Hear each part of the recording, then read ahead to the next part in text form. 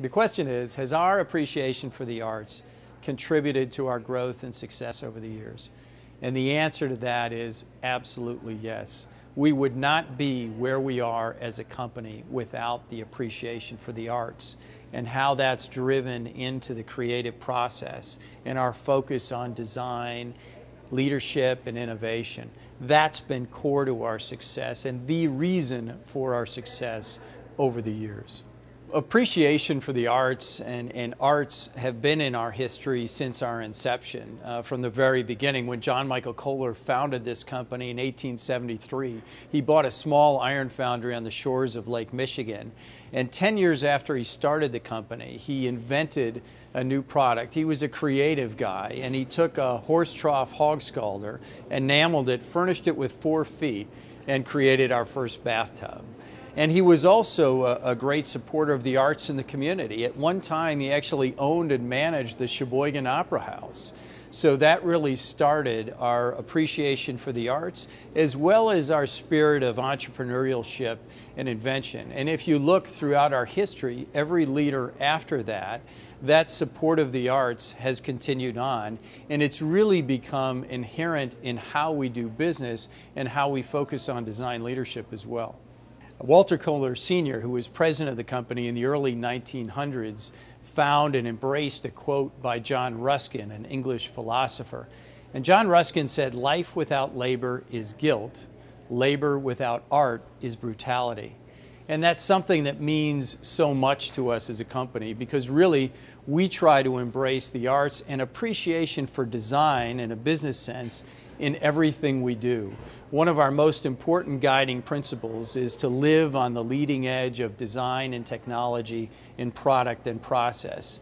And we breathe that through everything. We never copy, and we always strive to bring things that are new and unique to the market.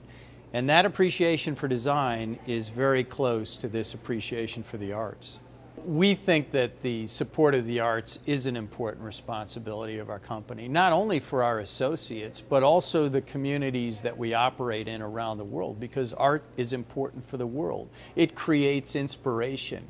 It fosters new ideas, new ways to look at the world. So we try to support it around the world wherever we are. Here in Kohler, Wisconsin, our headquarters, we've supported and created the John Michael Kohler Art Center in 1967 in Sheboygan, which has become a wonderful venue for self-taught artists. We created the Distinguished Guest Series here in Kohler, which is a performing arts program which brings in some of the best performing groups from around the world into this community. But then we also support art exhibits and Arts and Industry, a program here in Kohler where we bring artists into our factories to create and then take that art and sell it and show it around the world. So we try to promote the arts in any way we can. The Arts and Industry program started in 1974, and the real idea was just to support the arts and bring the arts into the business. And so we allowed artists, and it's now been over 400 through the years, to come into our factories in the pottery and the cast iron foundry and the enamel area, use our resources and create art that they would then take and sell and exhibit. And we now actually exhibit throughout Kohler Village. If you see, this art is throughout the village. But that idea created a business idea, and that idea was created by my father, Herb Kohler, and that was Artist Editions, to create a line of product that started out being decorated products, sinks, lavatories, toilets that had these beautiful decorations on them, inspired by artists and designs from around the world. So that started as a product line. Now it's grown into textured product, glass products, metal products, very unique artistic products that are now sold around the world, and they've really become an important part of our brand identity around the world. So if you go through our showrooms in China or all through Europe, you'll see some of these very unique Artist Edition products, many of which are still created here, that are marketed around the world. Not only have the arts informed our product strategy and design leadership strategy, it's also informed our communication strategy and our creative branding strategy. In 1967, a very creative advertising executive in Kohler and a marketing executive got together and they came up with this idea of the bold look of Kohler. And really what happened after has been remarkable, because we took that idea and brought it to life in very bold, very creative, very artistic advertising that had real stopping power. So when consumers would open up that magazine and see an advertisement from Kohler, they stopped and they were wowed and they took note of the brand. And that very creative advertising strategy, done consistently through the years, has really made a difference in making Kohler have leading brand awareness in the categories that we compete. It's an interesting question. What comes first, customer demand or design? We're inspired every day by our mission, and our mission as a company is to enhance the level of gracious living for all those people touched by our products and services. So really for us, it's the idea. Where can we improve the level of gracious living for the people who use our products? And that idea, that inspiration comes first, and then that moves into the design of a product. So really, we understand demand trends around the world, but we always want to bring things that are new and unique to the marketplace. So we really look for the idea, that inspiration of what we can do different, and then we create a product around that. And not only are form and function both critical to great design. Great design today is form and function in harmony with nature. And that idea of stewardship for nature and designing things that do no harm but in fact enhance nature is critical to our design philosophy today. We spend a lot of time on our creative process, and you can tell what's most important in companies by how they spend their time. We at Kohler love the creative process more than anything else we do, and we spend a lot of time on it.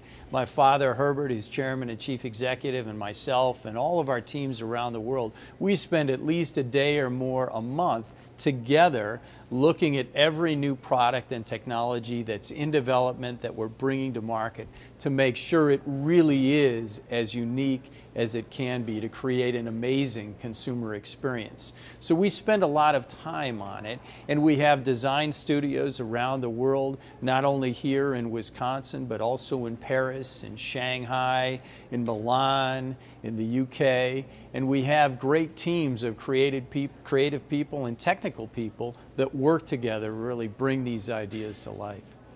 First and foremost, when we hire at Kohler Company, we want to hire people that are passionate about what they do, people that are creative, people that are committed, and people that are going to just viscerally own this company and try to make it the best in the world in what we do.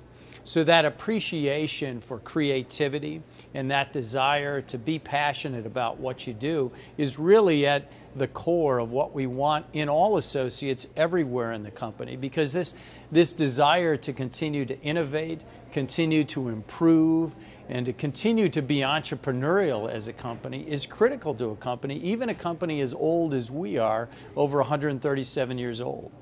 Engineers and creatives or industrial designers and marketing people and manufacturing people, they're rarely ever going to speak the same language because they all bring this diversity of thought and talent to the table. And that's good. Diversity makes the creative process better, and you want that. You never want them saying the same things, but you do want them collaborating and working closely together to solve a problem in the most unique way possible.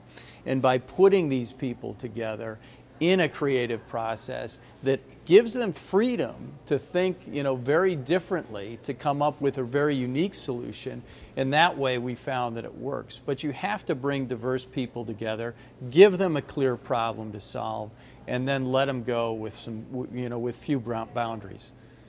I hope that everybody in our company is creative. Maybe not the accountants, but virtually everyone else. I think, that speaks to a cultural difference. We want, certainly we have people that are employed to be on the forefront of creativity in communications and industrial design, some in engineering. But in general, we want a creative spirit, an entrepreneurial spirit as a company. And we want people to pioneer new ways of thinking and new processes in most every area of our company. So that creative dynamic and seeing what's happening around the world, bringing those ideas into our company, that's a dynamic we want everywhere in our business. But we also want to continue to increase the numbers of the people that are purely focused on the creative endeavors. There's never enough creativity. I mean, we're always seeking to have the strongest creative resources. And largely we focus on building our own design and creative teams around the world. We also use outside designers on certain of our brands, like Baker Furniture, for example. We use outside designers. Callista, a plumbing brand, we use some outside designers, some of the best designers in the world to come in and work with us. But generally, we want to continue to build that creative resource where our business has locations around the world. 67,000 people in the creative field in the M7 sounds small to me. I think to be in business today, you absolutely have to have a dimension of creativity in any business to continue to grow and change and innovate and succeed. So that seems like a small number. It's about, Milwaukee and this area of Wisconsin creating our own identity, creating our own creative identity that's different. It's got a different vibe, different resources, and different attractions. And I'd certainly rather live in this area than Chicago, but it isn't about, just comparing to Chicago. It's about being different. And I think there are a lot of very unique resources in this area. I think you can build this region as a creative hub. When you actually step back and look at the region and look in Wisconsin in general, there's a lot of great things happening here, and there are a lot of tremendous resources.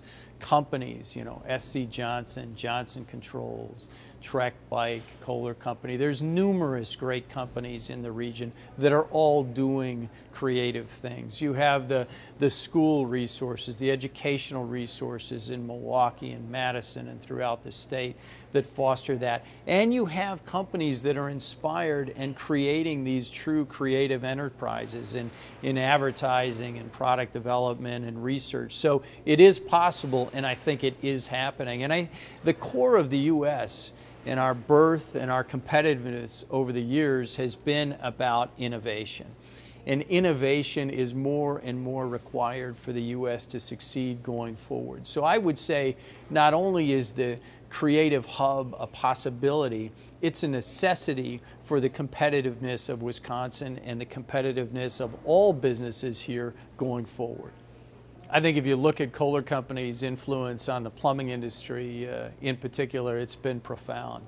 In the 30s and 40s and 50s, this industry was largely a commodity industry.